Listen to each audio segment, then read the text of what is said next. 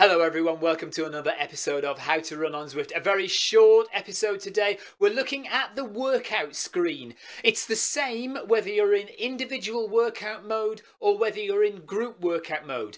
The only difference being the names on the right hand side of the screen here. So if you look on the right hand side of the screen, all those names there are currently people who are running or riding on Zwift. If you are in an individual workout, those names will be everyone who's on Zwift. Your name is highlighted in blue, but if you're in a group workout, the names on the right hand side will only be the people who are in that group workout with you. So it will be pared down to just people who are in the workout with you.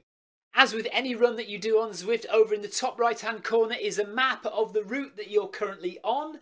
And then right above your head are various stats. The normal stats that you see for every run. Again, here you've got pace, distance and time taken. And then just below that you can see the level of the game that you're on. I'm currently on level 21. And just below that, these are specific to group workouts or individual workouts. So you will see the speed that the workout wants you to currently go at.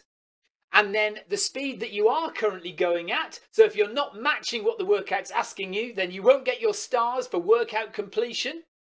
And then over here is your heart rate and your cadence. And then if you turn to the left hand side of the screen, here are the specifics for the workout that you're doing. So right up here, you will see the name of the workout that you're currently on, how long you've got left to go before the end of the workout in terms of how many miles or kilometers there are left to run.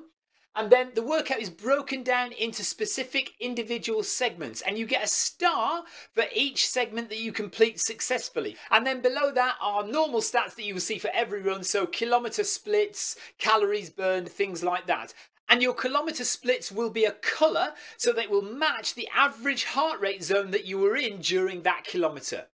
If you're running in workout mode, there's no need to go up here and set a target. That's just if you're in free run mode, you want to run for an hour or 6 miles, say it'll just count you down. Finally, the last thing to show you is the graphic along the bottom of the screen here. That is of your heart rate and your pace. The red line is your heart rate and the greyed out area is your pace. It's just another representation of how you've run on Zwift.